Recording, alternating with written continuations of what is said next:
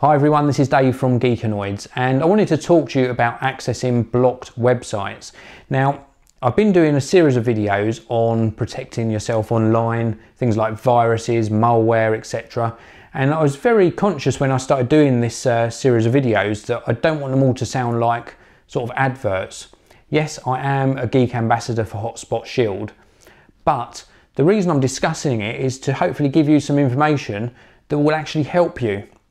And the accessing blocked websites has affected me personally, so I wanted to share that little story with you and some other examples and then offer you up a solution.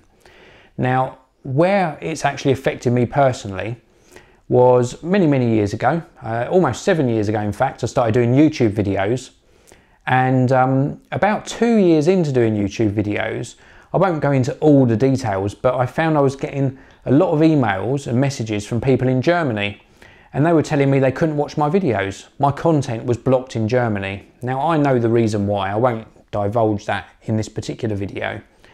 But a VPN, or virtual private network, could actually solve that problem. I'll come into more details about that in a short while. And then moving further afield, I had a friend that travelled around various countries. And in some countries, he found that Facebook was blocked. He couldn't update his Facebook status. He wasn't trying to do anything dodgy. He wasn't conducting business while he was travelling even. All he wanted to do was update his Facebook status to say, I'm here, I'm in Japan or Hong Kong or Australia, wherever he was. He just wanted to update his status. He couldn't because the website was blocked.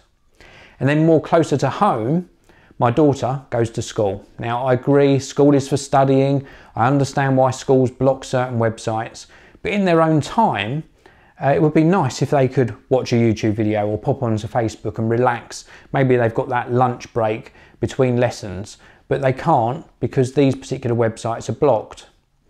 And then another example of how I was affected was when Hulu launched their service. I wanted to do a video on it. I couldn't because I wasn't in the right location.